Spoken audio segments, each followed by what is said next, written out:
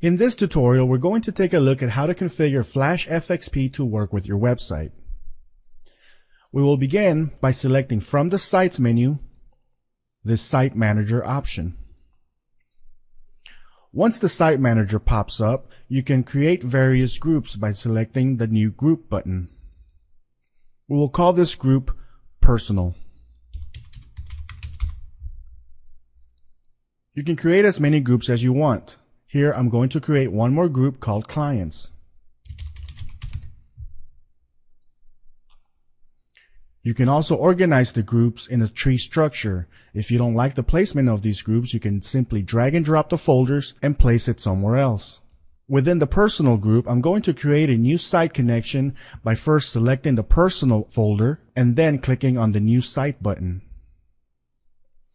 I will give this connection a name such as My Website.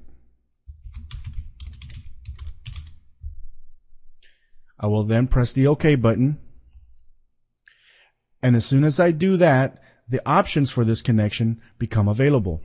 On the address field, I will type in the URL of my FTP server. In this case, it's a fictitious domain name called mydomain.com. If your server uses a port number other than 21, feel free to modify this number to reflect that port number.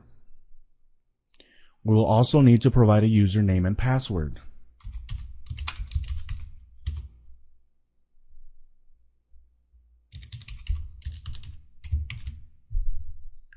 Under the remote path, you have the option to establish a path to connect directly into.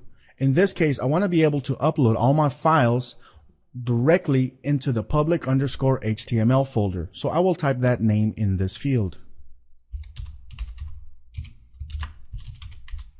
And for local path, you can choose a local folder on your machine that either already contains the files you will be uploading or will contain them at some point in the near future.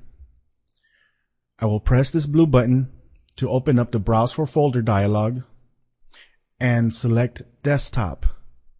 Here I will create a new folder called mydomain.com and press the OK button. Once you are satisfied with your settings, you can press the Apply button. You can then choose to connect right away or simply close the Site Manager. And going forward, you will be able to connect to this website by pressing the Connect button. And under the list of options, you will see your various groups, and within those groups, a list of all your connections. In this case, I only have one called My Website. I will press on that now and connect to the server. Congratulations, you now know how to configure FlashFXP to work with your website.